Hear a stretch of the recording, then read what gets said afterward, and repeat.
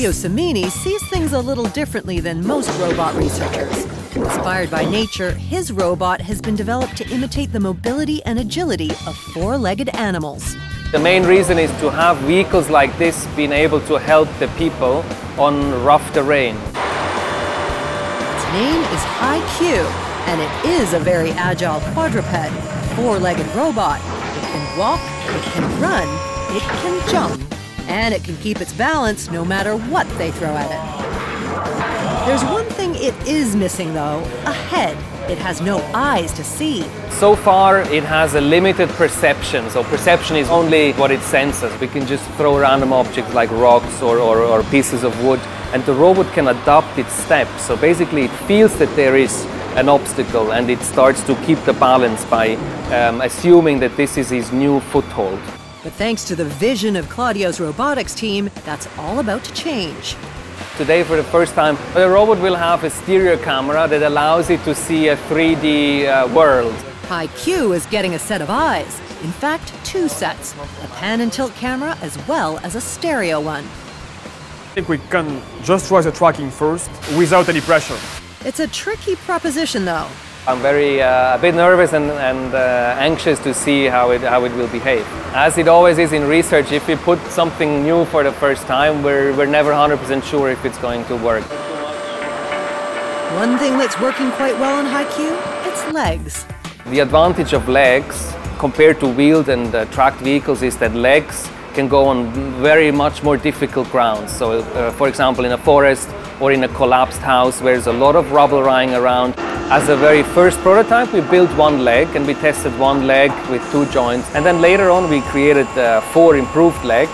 Reactive behaviors are programmed in so that if it comes upon an obstacle, it can go over it, react, and keep its balance. It doesn't matter what size and what shape the object has, but it knows that there is an object now. And on top, it has a sensor that measures its balance, so its orientation of the body. And it can basically start to make corrective actions with the legs to keep the body upright. So this is all about the balance. It's similar to the vestibular system that we have in our ear.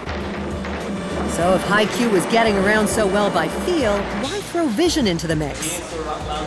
So if we add a real perception system that has a camera, we can start to map the whole environment. We can basically start to get a 3D representation of what is around the robot. Okay, ready to go. HyQ is about to get its first vision test. Maybe we can just put the screws before, no? First up, its new pan and tilt head will attempt to track and follow an object. So start the tracker. It seems to be working very well. It's working quite fast, it's quite reactive. We can actually see it on the screen there as well. What you can see here actually is that the camera is tracking very well here the yellow object, and you can see it always keeps the object in the center of the camera. Now a bigger challenge, and this could be dangerous, to track the object while it's walking. In case anything happens, a person comes close, the robot has a problem, we push the safety button. And we have another emergency button here. So we can push this anytime in case there's a problem.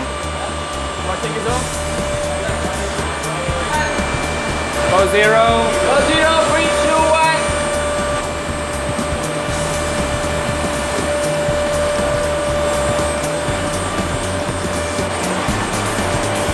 Yeah, very good. This worked very well. Well, it all worked well so far. So the first experiment showed that actually the neck, let's say the new head can track an object. So this is milestone number 1 we wanted to see. Now we're up for number 2. The stereo camera will allow us to now map in 3D what the robot is seeing. Will HyQ be able to see these obstacles with his new 3D vision while on the move? We're good to go, guys.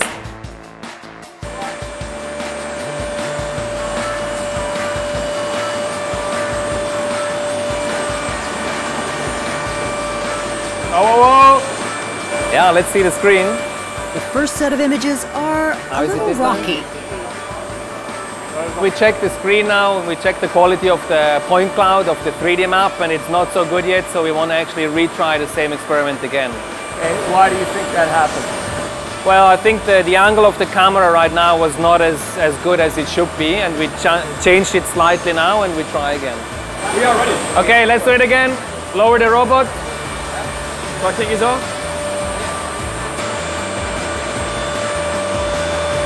Going forward.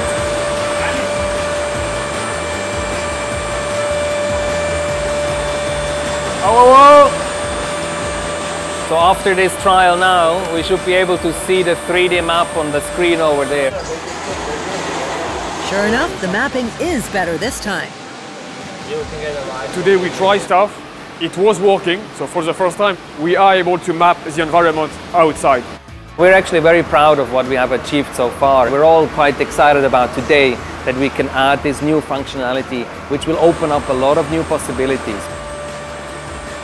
It might be small steps for one robot, but the vision is a giant leap for robot kind.